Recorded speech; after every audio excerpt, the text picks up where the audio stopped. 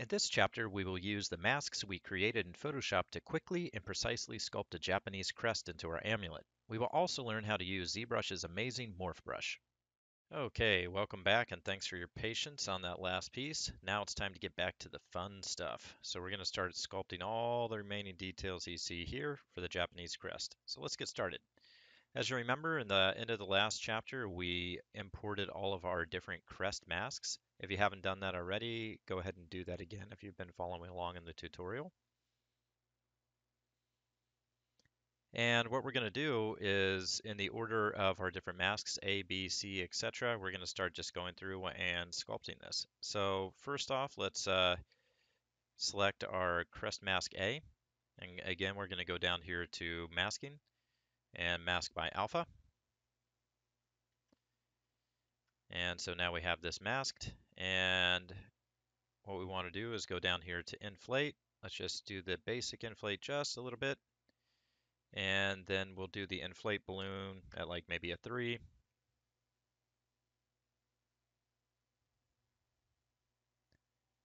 think that's going to be a little bit too strong, so I'm going to actually increase the inflate just a bit more. I think that's good. Now let's try an inflate balloon of like maybe 2.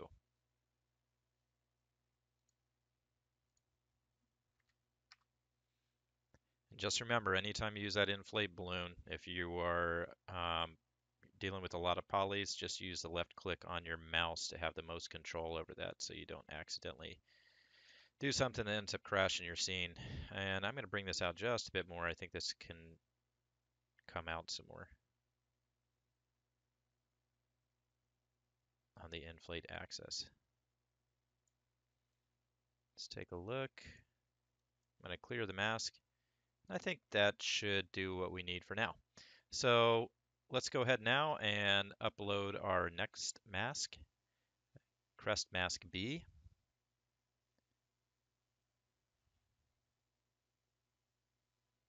Mask by alpha.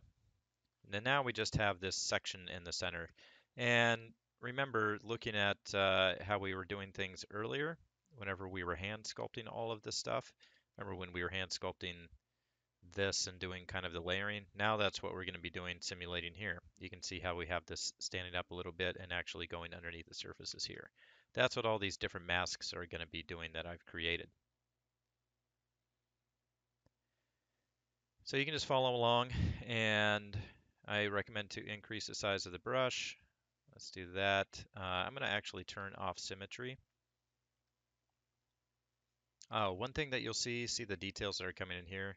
The only thing about using this technique is it does stay relevant in whatever your brush is in, so you just need to make sure that you go over here and turn the alpha off. I'm going to probably make that mistake a few times, and you probably will also, so that's okay. So let's just go through and we start sculpting in some of the detail. We're just going for big forms right now. Really just trying to get this to separate a bit from the back, give it some depth and overlap. You can go really aggressive if you want to. I'm just kind of going minimal. And I'm trying not to go too far down here because I want the bottom of this to actually lay underneath the leaf shape. I think that's pretty good. I'm going to invert the mask by control clicking off here. And then down here, looks like I had a mistake in here. That's okay.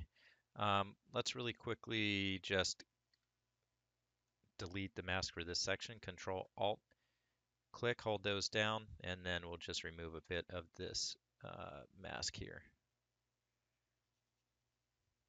All right, and then I'm going to smooth this out just a bit on this section, and then I'm going to bring this leaf shape out a bit so that it feels like it's standing on top. I always like switching back and forth between the masks so you can get this nice layering going on. It's a little imperfect up here, but I'm okay with that.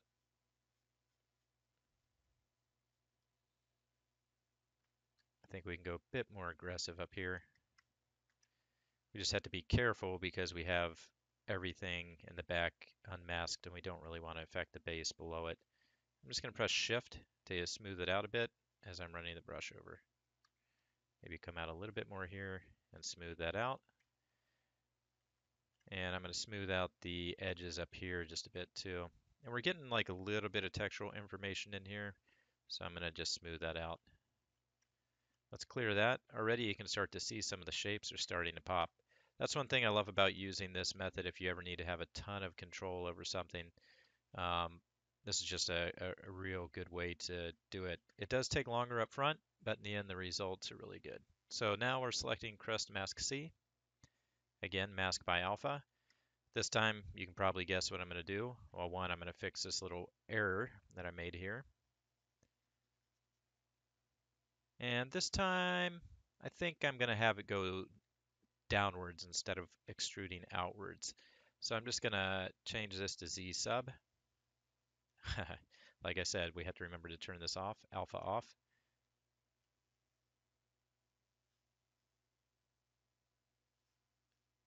And we're just kind of pushing that down a little bit.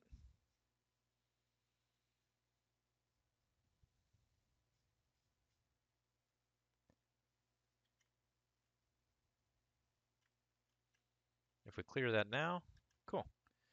Yeah, we're starting to get something that's going to catch some nice shadows. So I'm just going through and I'm going to actually change my brush size and just smooth it out just a bit. I don't want it to go too much, otherwise we're going to lose the shape. But I do want to get rid of a little bit of the crispness that's coming through that. Again, just holding down Shift key to smooth that out.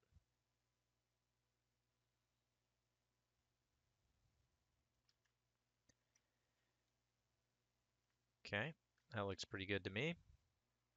Next up is Crest Mask D, Mask by Alpha.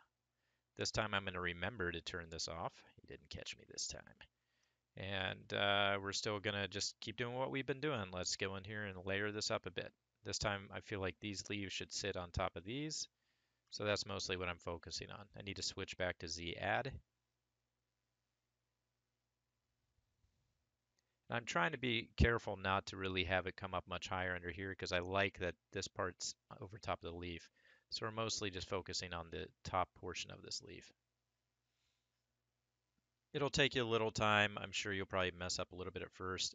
Also, if someone is just coming back to this tutorial or starting for the first time from this step, what I've done underneath my stroke panel is I've turned off lazy mouse and relative for this brush.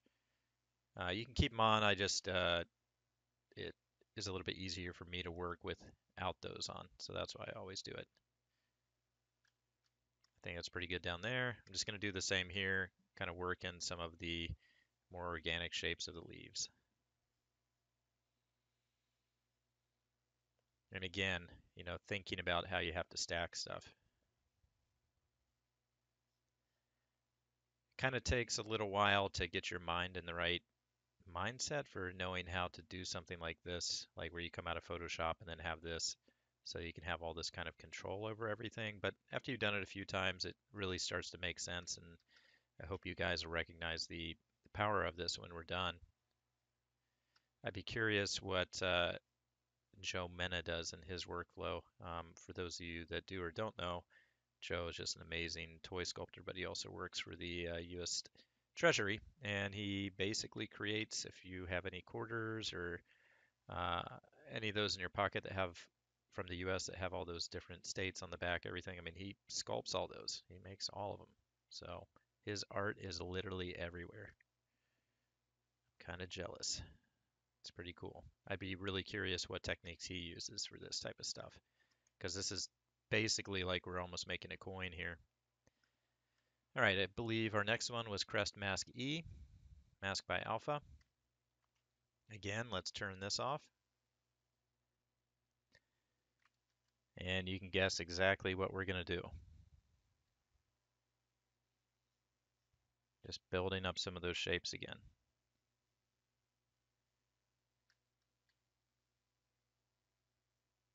And then going through again and just smoothing out just a bit.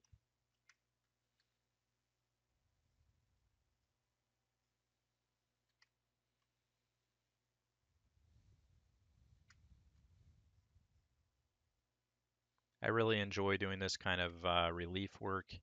If you guys look through some of my old portfolio images, like from Unmystified, things like that, I use a lot of techniques like this for creating a lot of different shapes and sculpts within things, such as like these little Chinese dragons and different things that are on these um, back walls, like reliefs that you would see sculpt in a temple.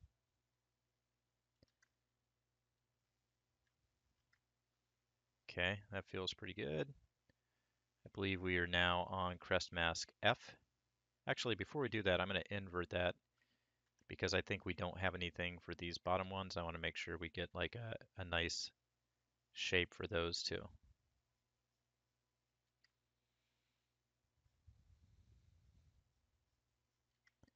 That's the way I kind of look at things too is, don't think of a mask as just one mask. Think of it as two, because technically as soon as you invert that, you get to work on two different shapes. The thing about this too, it's so quick, it's so accurate, but you have to do that time investment up front. So crest mask F, we have that on here. Once again, turning this off. This one, what I wanted to do in here is separate these a little bit. So I'll do that in just a second. Here we go. First, I want this one to come up above a bit. And this one as well, kind of make it feel like there's some layering going on here.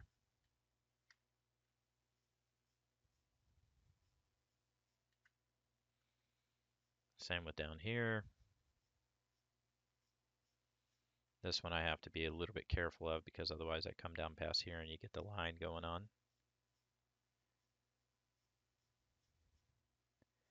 And then we'll just pop this one a bit so it feels like it stands up. No surprises here. I think you guys know exactly what I'm doing. This one, I just want kind of like the stem of this piece to pop a bit more. So that's what I'm doing here, just bringing that out a bit. Sorry that my voice keeps cracking and different things. I'm getting over a pretty bad cold. I actually had to stop recording earlier this morning because I had a scratch in my throat and I was just coughing nonstop. So I think that was like the last chapter at the beginning of it. If my voice sounds totally different in a few of the sections of that, that's because I was having to take a couple hours break in between for my throat to rest up. Okay, so we're going to go back really quickly. I think I didn't smooth out some of those little sections. Let's do that so we just get a nicer blend. Up here, let's invert this. Control click on the side. Cool, because this feels like it needs to layer on top just a bit. All right, that's cool. This is already looking really nice, very controlled. And then now we just need to have that final stemming detail. So let's go to Crest Mask G, our final mask, mask by alpha. And then I'm going to turn off this. So this is going to allow us to get those really precise details, the stems and everything else. Now before we do this, I want you guys to store a morph target. And this is a pretty cool technique for those of you guys that do or don't use the morph target brush. After this, I guarantee you'll use it a lot. So click on store morph target. And we'll come back to that in a few minutes. Don't worry about that right now. And now we're going to go back to our deformation. And let's use a negative inflate to just uniformly bring down some of these values. I could just go through and then paint things out, but it's going to be a little bit inaccurate. So I want things to feel like they're kind of evenly done. Ooh, that is way too deep. Actually, I think I'm going to do this numerically to make sure I get the setting right. I'm going to use my mouse again, left click in here. Let's give this like a -7.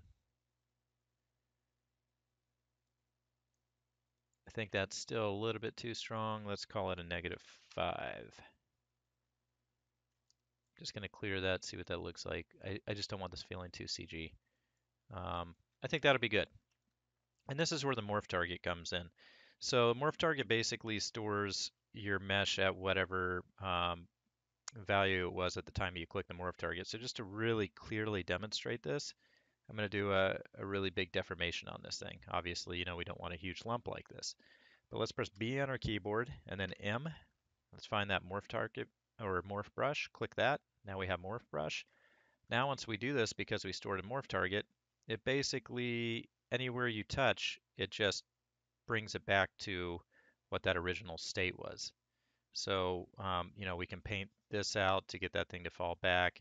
And then in here, what I was planning to use that for is to do like a slow kind of fade off on everything because right now it's that perfect indentation.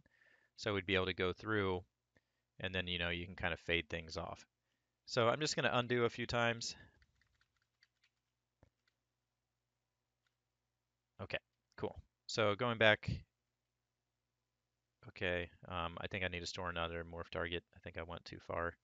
Store morph target, there we go. So once again, let's do the deformation. I believe we had it at -5. I'm going to clear the mask. And then now let's go through here and just use our Morph Brush, as you can see is selected. And actually, I think we're done with the alphas for now, so I'm going to close this so we get more screen space. Let's just paint out some of this so that we get kind of like that more CG feel. I'm going to turn down the intensity, sorry, non-CG feel. I want to get rid of that CG feel. For example, maybe these, like a craftsman as they're cutting, they start here and then the chisel would go out, and that would mean towards the end it gets a little bit thinner. So perhaps you'd come here and just brush that along the side, and it'll feel like it kind of fades and blends into the original surface. Love, love, love, love, love the Morph Brush. We're going to be using this quite a bit, actually. And I promise you will be too in the future with your workflow. The thing that's so great about the Morph Brush too is it allows you to just quickly experiment on some techniques or brushes, and then if things didn't work out, you just paint it all back out. I mean, you can do that kind of with the layering system as well, um, but I honestly don't use the layers that much just because they get pretty heavy. I know a lot of people do use layers, but I like to just move along really quickly here. Yeah, just kind of, once again, fading this. I don't want it to feel like a cookie cutter print.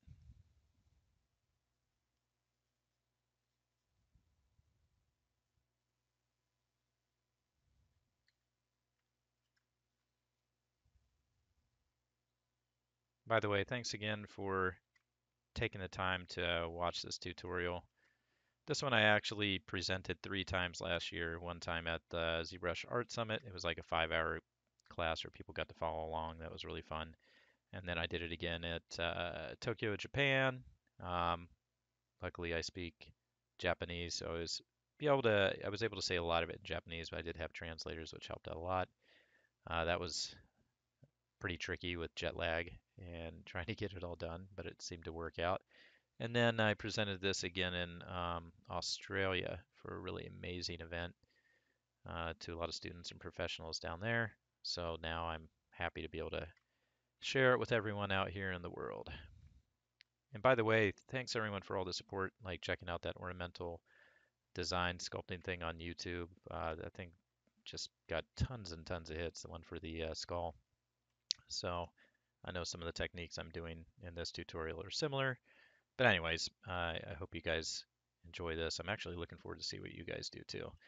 So that's it. We don't have to do too much more on this design. I think really quickly while I'm in this chapter, we'll also go through and we'll just do these kind of designs. And for that, probably what I'll do is just start sculpting in here and then speed up the recording so you don't have to listen to me mumbling the entire time and watch me painfully and slowly sculpting away. But what I want to do now is I'm actually going to go through and, well, I don't need to clear my morph target. I'm going to keep that in here for now. I'm going to go back to our damn standard brush that we had selected earlier. I'm going to move that down to a really small size, something like that I think is pretty good. Maybe a little bigger. That's too big. I think that'll work. And then we're going to turn on the symmetry again. But since this logo or this thing wasn't put in here perfectly, we just have to be careful whenever we have symmetry coming towards the side of the crest here. I think I can do it up here, but then as I get closer up here, I'm going to have to turn symmetry off. So anyways, I'm just going to go ahead and start doing this with the speed sped up.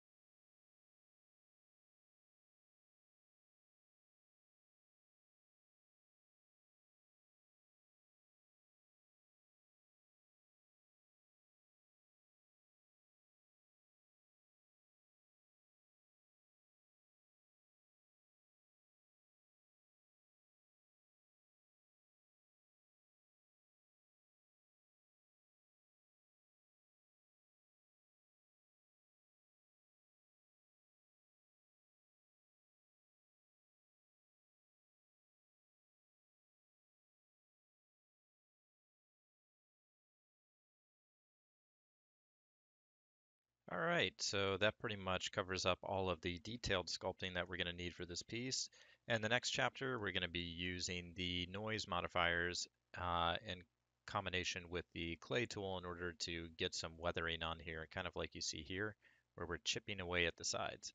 And that's going to help us really break up some of that CG feel. This tutorial and its downloadable content is available now on my ZBrush, Gumroad, and Steam stores, which are linked in the description below. Watch the following video to see what is included with your purchase. If you purchase this tutorial, here is a preview of all the bonus content you will receive.